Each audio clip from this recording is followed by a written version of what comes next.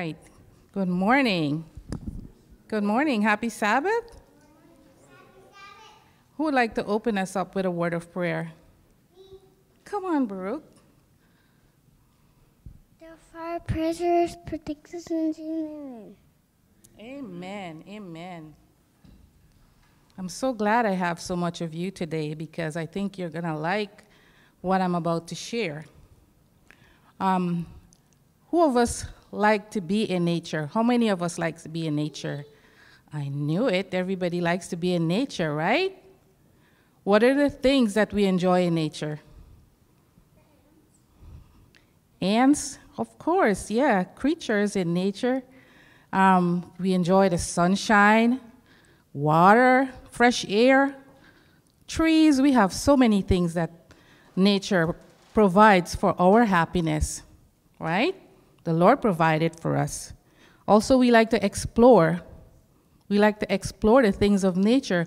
And some people even claim that, including me, I know a lot of us, we get closer to God when we're in nature. We're able to hear his voice speaking to us. In fact, it says in Steps to Christ that God has written messages on the things of nature, like the flower buds and the blades of grass, even the birds that are chirping.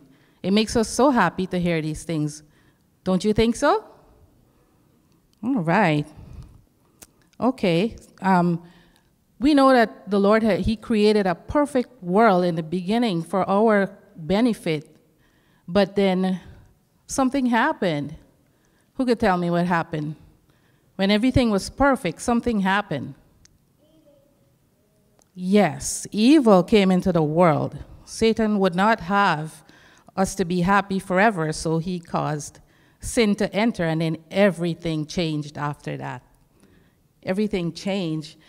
Like we said in our Sabbath school this morning, man had to work hard for a living. Hatred came into the world. Death. Even the animals and the insects, the creatures became corrupted. And now we have to be afraid of things in the nature. So that's why I want to share with you this morning something, an experience that I had with a creature of nature. And it was about 2 months ago. I went out into my little garden, my backyard, and backyard is nature. Your backyard is in nature, right? Because you have grass, you have your fruit trees, you have all these things. And I was watering the lawn, and suddenly, where I was pointing my hose, I saw something really shiny and colorful. Caught my eye. I'm like, wonder what this could be.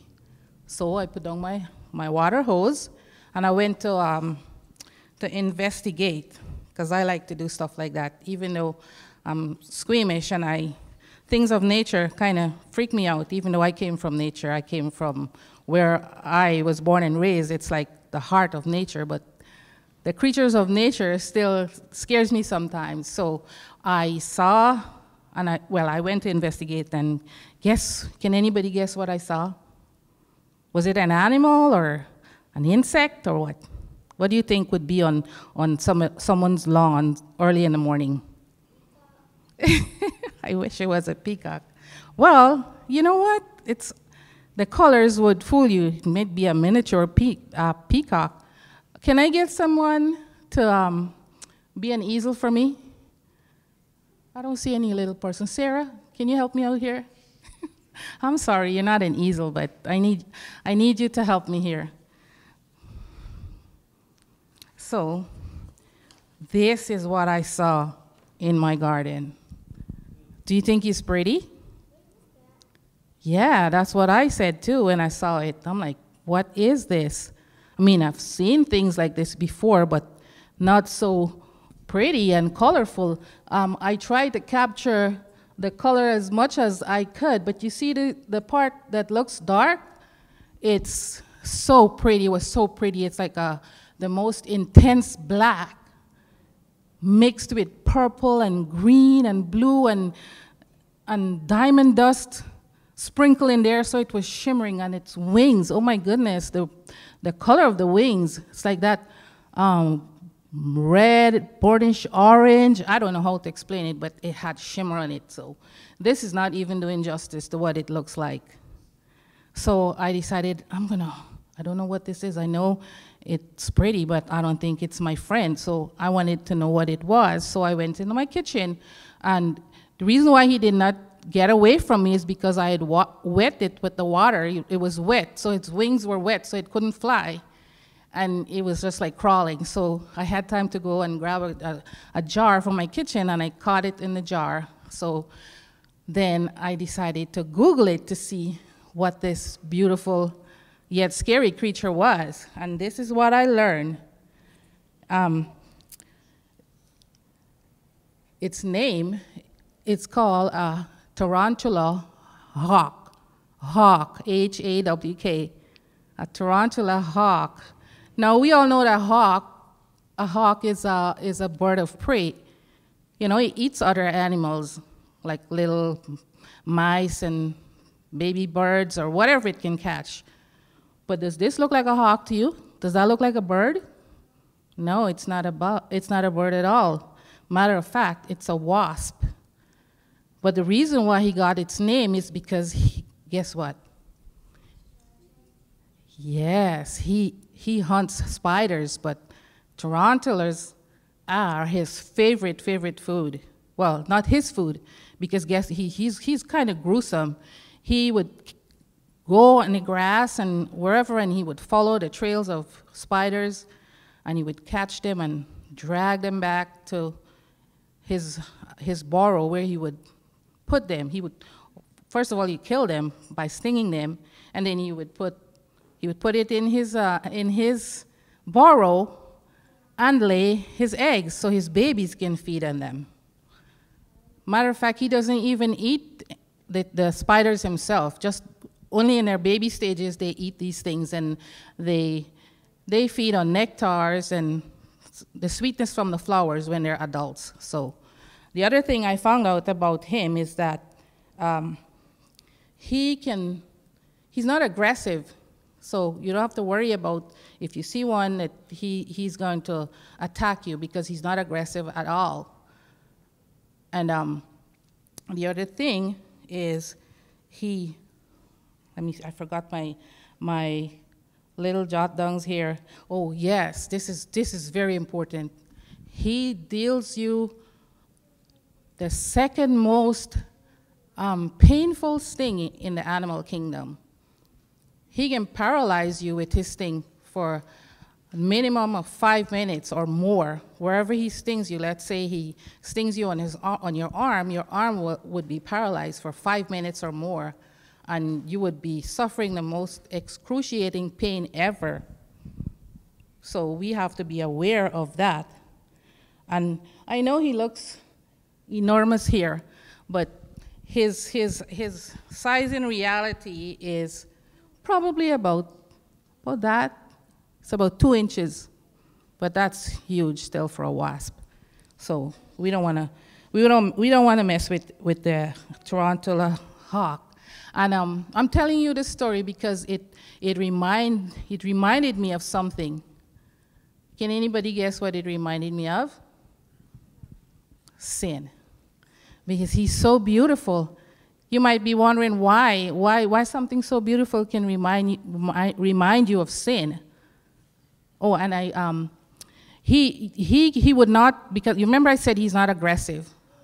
So, but if you go in his domain, if you interfere with him, that's when he would get upset with you, and he can hurt you really bad. So, like sin doesn't fall on you, right? You're not lying in your bed and sin comes out of nowhere and lands on you. And secondly, sin can be very attractive. It can be colorful, it can be fun, and that's how it deceives you. So we have to. Are you listening? Are you listening to my story? Okay. Yes. Anyway, the Bible tells us in 1 John 3:4 that sin, the wages of sin is death, right? And it also tells us in Romans 6:23, let me see, where did I write that down? No, in 1 John 3:4, it tells us that sin is the transgression, Baruch, sin is the transgression of God's law. And in Romans 6:23, it tells us that sin, the wages of sin is death, right? So how do I come to the conclusion that this thing reminds me of sin? Huh? Because just like sin, he's very attractive. His colors, he drew me in with his colors. I wanted to investigate, and we as curious humans, we are so curious. We're nosy. We like to investigate. We like to have our own experience and things, and that could land us in a lot of trouble, right? So transgression causes us to sin. Transgression is, I know it's a big word, but it's just the breaking of law. The Bible tells us it's breaking of God's law. And we cannot only break God's law, we can break mommy and daddy's law at home, right? And we can get into trouble. And when we break laws, we have to suffer consequences. So, when we are in nature, we have to be very, very careful, because there are things out there that can hurt us, things that are attractive and things that can deceive us into touching them, and then, it can hurt us, just like sin. Sin can draw us in, and then we fall into trouble and we have to suffer consequences.